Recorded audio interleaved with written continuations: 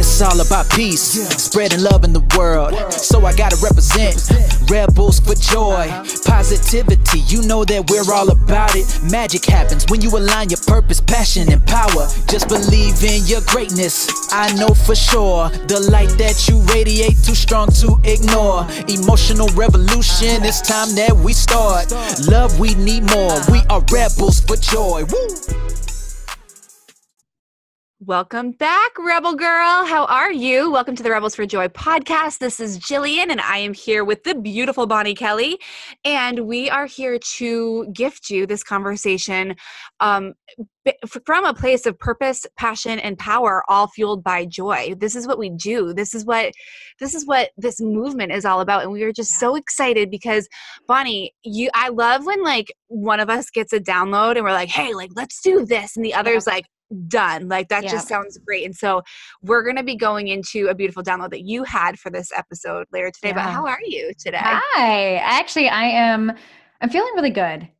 Today, if you're listening to this, so this is actually, much later in the podcast, but today is actually the official launch of the podcast. And so our hearts are just been overwhelmed with the support of our listeners who have subscribed and rated and reviewing and sharing this, out there to the world and helping this movement become so much bigger than all of us. And we've had a lot of feedback so far of how this has helped people, how so many of you feel heard, how you feel that we're giving words to what it is that you feel. And, we're just so honored. We're very humbled today to be here. Truly. I mean, you and I both said like our text messages have been blowing up and we've been asking, right? And we're going to continue doing this by the time you're listening to this. I don't know, it's April maybe, but every single subscribe to the podcast, every single 5-star rating, every single review matters, not just to make us pretty and popular in iTunes, but to the overall mission of what Rebels for Joy is. And this is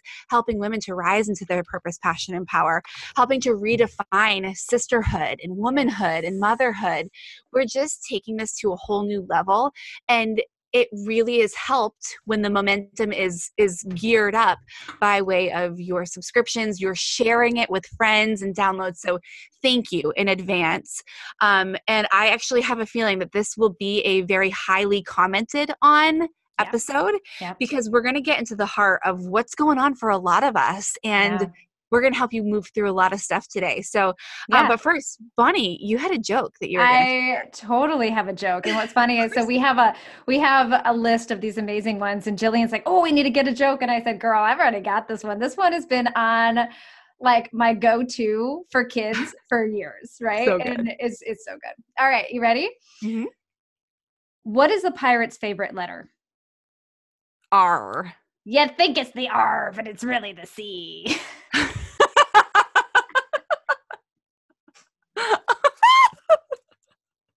Oh, that's a really good one, BK. I'll give it to you. I was like, yes, I got it. Oh, man. And you like the little pirate voice that went along? Yeah, I mean, that was really cute. I have a lot of practice with this joke. Apparently. Well, oh my gosh. So now we know what Bonnie does in her spare time. And if now, I can bring a joy to a child, I'm going to, right? Totally. Yeah, I have got a happiness disease, and it is my job to infect as many people as I can. And you can guarantee that our youth is definitely getting infected with happiness when they're around me. It's amazing. And I'm so grateful for you. And I'm so grateful to be on this journey with you.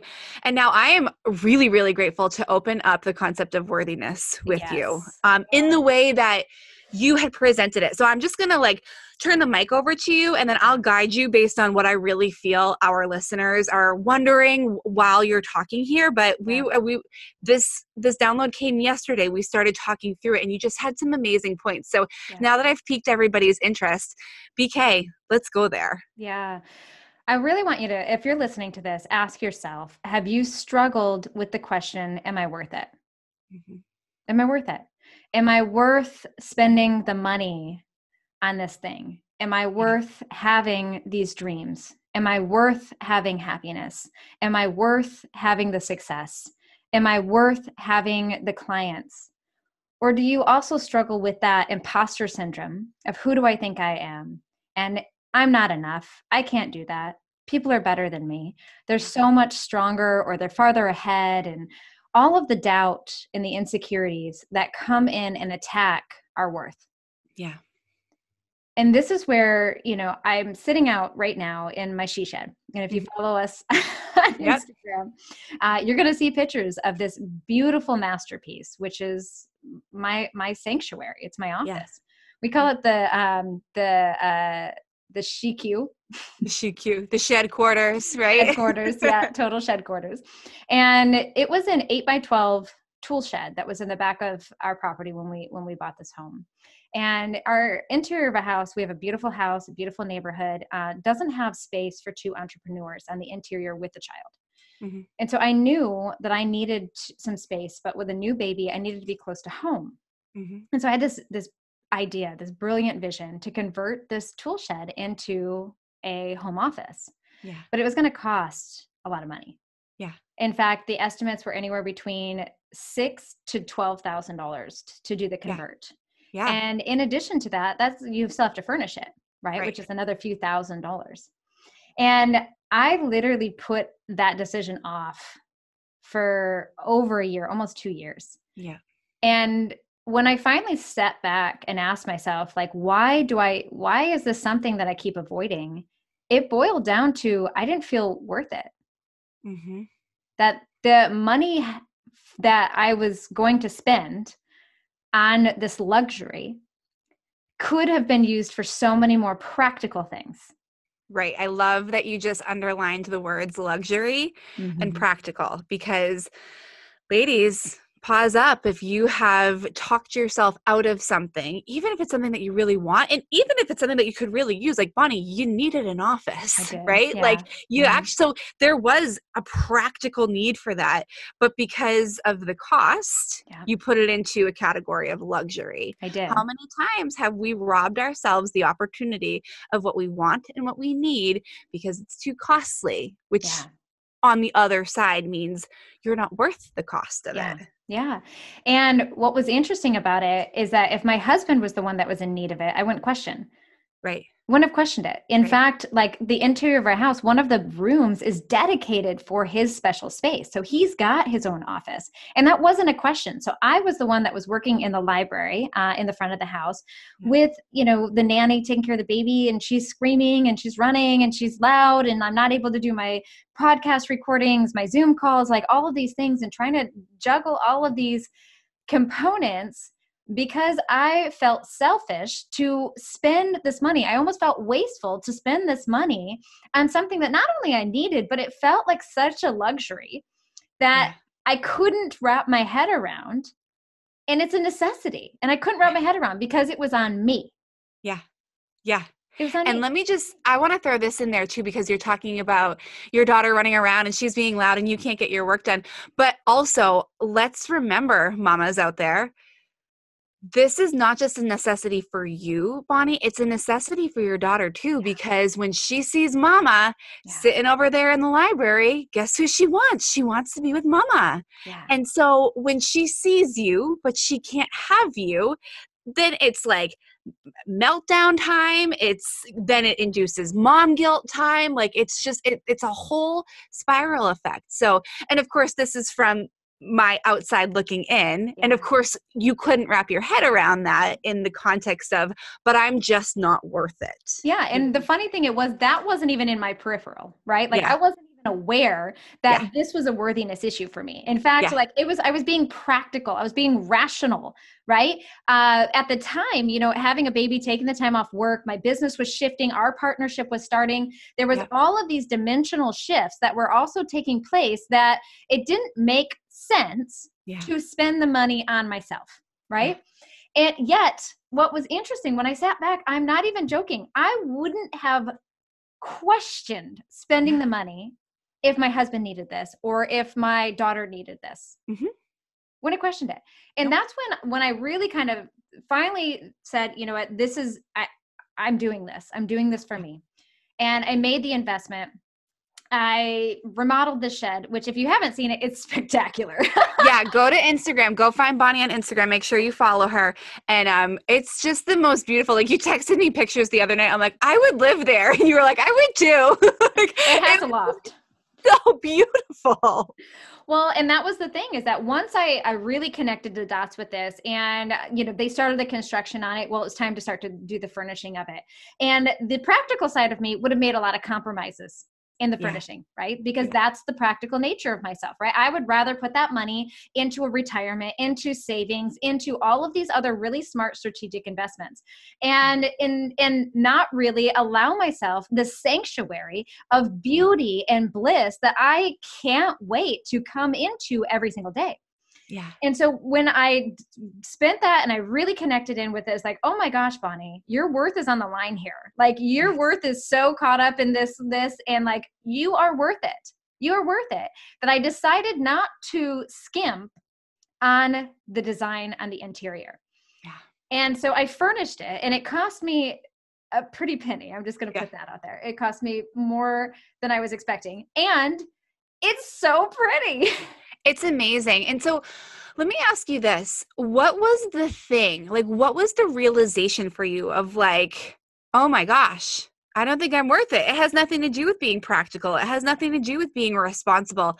I actually don't think I'm worth it. Like, did you have a moment? Was it just kind of like realized over time? Walk us through that a little bit, because I feel like every single woman listening to this is like, oh, like she's starting to kind of reframe things for herself, and maybe where she has skimped on things for herself. Yeah. So what was your moment of like, oh, this has nothing to do with me actually like saving money. This has everything to do with me not feeling worth it. Well, yeah. So let me give you the end result first, like, and then I'm going to answer that question, because what I can say now, the aftermath of it, is that I don't miss the money I spent on it. Amazing. Right? Like, it's not even, it's like, now that the money is spent, it didn't really affect me negatively. It didn't hurt us. It didn't, put us in the hole. It didn't do anything that the practical side of me was like rationalizing, justifying. So I wanted to preference that first. Okay? Yes. So the realization for me was that when I'm like thinking about my daughter, and at that time she was like 6 months old, you guys, like she was an itty bitty. Yeah. And I'm holding her, and like I'm singing to her. I'm making up the words because I don't actually know all the words to the song that's like, Mama's gonna buy you a pizza pie, right? Like, whatever that's. I don't know. I can so see you doing that. You're precious. So I make up all the words to that song, right? And it's always like, Mama's gonna buy you a, like, I know the diamond rings on there. And then I'm like, no, I'm gonna buy you a yacht. I'm gonna buy you like a flat in Italy, like all of this cool stuff. And as I'm singing this song, rocking her, I realize it's like, and Mama won't buy that shit for her. Oh my God. That is the best aha moment I've ever freaking heard in my life. That's amazing. There is nothing like a sweet lullaby to our little ones to knock us over the head. I'm dying laughing too. Sorry. It's like every single woman listening to this is now dying laughing. So this is genuine, because I've literally not heard that before. I'm like, I love it. I love it so much, because yes, we would give the world to every single other person, but we won't buy that shit for us. And that was kind of the aha, right? Is like, as I'm singing and I'm rocking, I'm like, yeah, I would totally buy you all this stuff, right? Like, you want, like, I'm not even gonna buy you pizza pie. I'm gonna buy you the pizzeria so you can make the money on the pizza pie, right? Like, that's where my song goes. And, and then it just hit me, and Mama would never buy this shit for her. And it was like this sinking, it just sunk in the pit of my stomach. And I realized, because Mama won't do that, you won't do that either. Because though Truth, sister, I would say you should, and I would champion it, monkey see, monkey do. Totally. And it was just this, I mean, I've got goosebumps. It was just like this revelation that said, hold up, Bonnie. Yeah. There is a time and a place. You need to be reasonable and rational. So, sister, if you're listening to this, I'm not saying like, you don't have, $8,000 to go spend on a she shed. Like, don't go spend $8,000 on a she shed, right? Yeah. You want to be reasonable with yourself as well. We had the money. Yeah. that wasn't the thing. We had the money. Yeah. It really boiled down to me feeling okay enough for me to spoil, quote unquote. Oh yeah, air quotes here. Okay. Spoil myself on this gift. Yeah. And I realized in that moment that it was like, no, things have got to change here. Yeah. And so the question I start asking myself now is it worth it? Am I worth it? Yeah. Am I worth it? And if the answer is I would buy that for someone else without a question, then you're darn tootin', I'm going to be buying that stuff for me. Yeah. It's so powerful. I'm going to jump ahead a couple spaces on the Candyland board for a second, because now on the other side of this, like, I know what you mean so much. Bonnie's cracking up at the Candyland comment. I know what you mean so much about how, like, and guess what? Like, we didn't miss it. So first point is we often think about money as a point in time and nothing is ever, ever, ever going to change. We forget that money gets to always come in too. It may not come in the way that you expect it. You may be sitting there worrying about it and keeping it away because you're so worried. But money's job, my friend Liza Watona said this, and I will never forget it. Money's job is meant to come and go. And so when we're thinking about what we're going to spend, I don't know about you, but I like take a snapshot of my bank account and I'm like, nothing else is ever going to come in. I can't possibly spend a penny of this. And that's just not true. So I love that so much. And then here's like the extra skip on the board here. You in that space have been able to call in so much money for your family because this is your she shed. This is your office. Not only is it the place that you go to work, but it is the place that makes you feel amazing. Like when you said earlier, it is beautiful and I look forward to being there. Energy, friends, right? Like attracts like. If you love being in that space, if it lights you up, you are literally rising up the scale toward abundance, toward joy, and you're not doing anything. You're just walking into a space that you've cultivated and made your own. And only abundant, joyful things can meet you on that frequency. So yes, this is where you go to work, but it's not like you're going and like dragging your head against the walls of your office because you're working. Like you just feel inspired being there. Yes. Yeah. And I'm so much more creative. I've got, I'm more motivated to really make those phone calls, to connect with the women, to show up more on the lives, because I've got a space that feels, safe for me to be completely transparent and vulnerable. Yes. Because in full transparency, I mean, I'm that person that still feels embarrassed if I'm going to go live in a Starbucks or something, right? Where other people are watching me, because it's not that I really care about what they think. I guess that's a lie. That's a lie. I actually worry about, like, are they thinking I'm this egocentric, like total online maniac? And I don't know what they're thinking. Who really cares what they're thinking? But it's like I found myself willing to show up more because I have this sanctuary for me to come to and be fully transparent and share with you guys these intimate moments and say, like, yeah, look, my worth was tested here. Yeah. Right. As your rebellion leader, we're going to guide you and teach you and coach you to stand in your worth and to own your worth. And yet, even along that journey, we even will have moments where we don't even realize that our worth is on the line. Yeah. Right. Yep. And it's so imperative for us to be that transparent with you and say, girl, like, we might have a lot of solutions, but we don't have all the solutions. And if there's a coach out there that says that, then you need to run as far and as fast. Oh my gosh. Yeah. This is not personal development of 20 years ago anymore, friends, where like you've got the guru sitting in front of the class reading from a textbook, training you on how to be the best version of yourself. Like this is personal development of 2020, where we are literally looking to our left to our right, holding out our hands and saying, come on, take my hand, girl, come with us, because we're doing our version of it too. And I think this is such a potent example. And maybe you're not an entrepreneur who wants a she shed, but like, what's that thing for you that you're not allowing yourself to have because you literally do not think you're worth it? Yeah. Yeah. And that was going back to the conversation with my sister-in-law this morning. I was telling her, like, hey, this is an episode we're recording today. And she was just like, oh my gosh, like, Bonnie, I actually had that same moment where, she needed to have some dental work done. Mm-hmm. She had to have some dental, and she put it off for almost a decade. Yeah. Because everybody else, her daughter needed braces, her son needed something, her husband needed things. And she felt like she was taking from the family. And so it kept snowballing to the point where it was a huge, significant amount of money that they had to do to really rectify the situation. And the thing that she had said was, it brought tears. She cried when they had to write that check. She cried.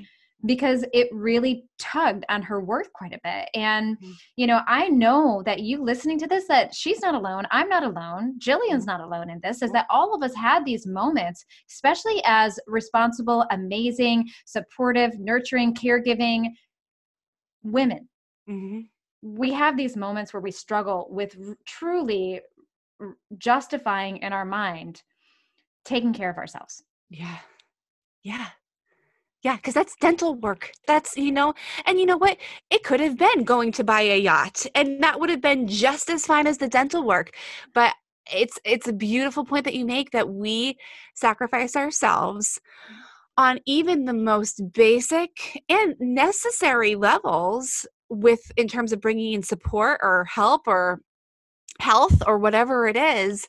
And we don't have to do that anymore. No. Because if you're willing to get your dog's teeth cleaned, okay, which I know we all would, right? And I could totally relate to her on this, because there was I had a filling that fell out, and I literally just didn't do anything about it for a year because, the dogs need their teeth cleaned. Seriously? If you're going to spend the money on the dog, you need to be willing to spend the money on yourself.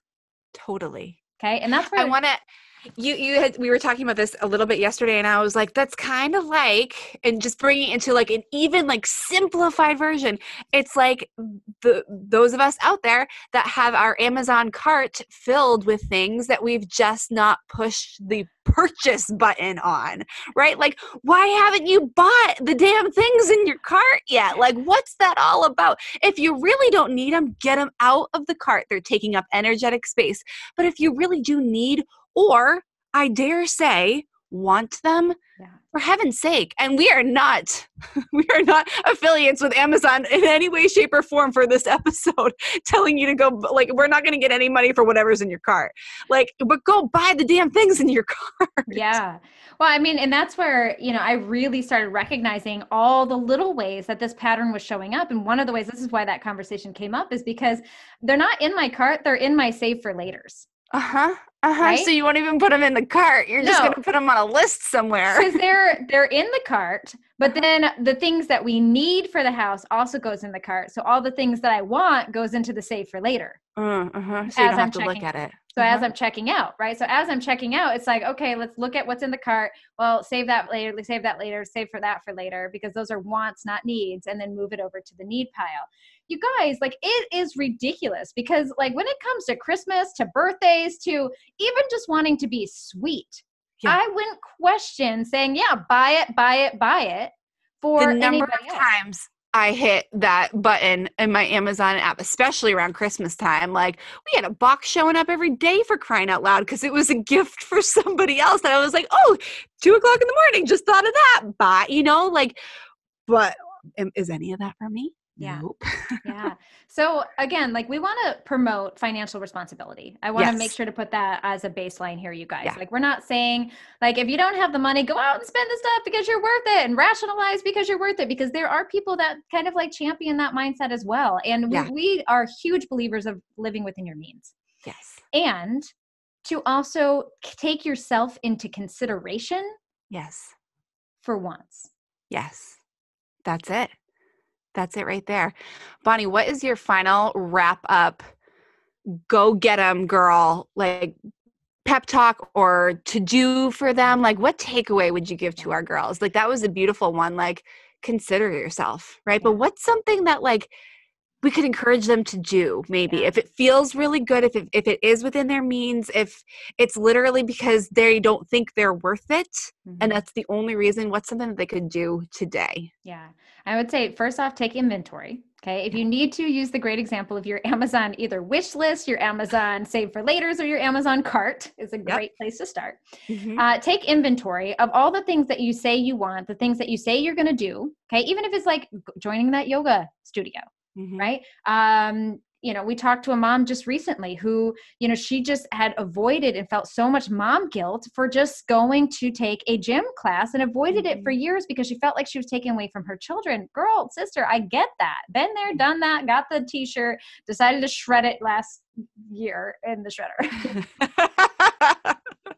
I'm like, I don't even want to wear that shirt. That's a horrible shirt. But what I would say is take inventory to really see where you're denying yourself. Yes. And then just simply ask yourself, if this was for someone else, would I question it this much? Mm-hmm. And if the answer is no, then hit the button. Hit the button. Hit the button. And practice hitting that button more regularly, right? Yeah. Yeah, I love it. Bonnie, thank you for sharing. Ladies, thank you for being here. And thank you for sharing this with a soul sister that needs to hear this conversation today. It was perfect. This is probably one of my favorite conversations we've had to date. And I'm just so thrilled because we get to have these real intimate conversations to help our ladies, you listening, to break the mold, to take off the mask and to step into her brilliance. And she's worth it. You're worth it, girl. You are. And if there's one thing you really feel that you're worth and you're ready to start doing some of the inner work, you guys, the Rebels Dream Bigger event in California, Sacramento, California, is going live. We're May 29th and 30th of 2020. So depending on when you're listening to this, we're going to be in your presence, with some other amazing, powerful speakers who are going to come in and help us remove those masks and to dream bigger. So if this is one of those areas where you kind of are like, oh, I'd really want, but can't justify, maybe this could be that one thing for you that you invest in and join us and come get a grizzly bear hug from one of us, because trust me, we love hugs. Yeah, we do. And that it's what an incredible gift. Maybe first gift you've given to yourself in a long time. So I'm just going to end this with saying, we'll see you in California. Yay. See you then. Bye.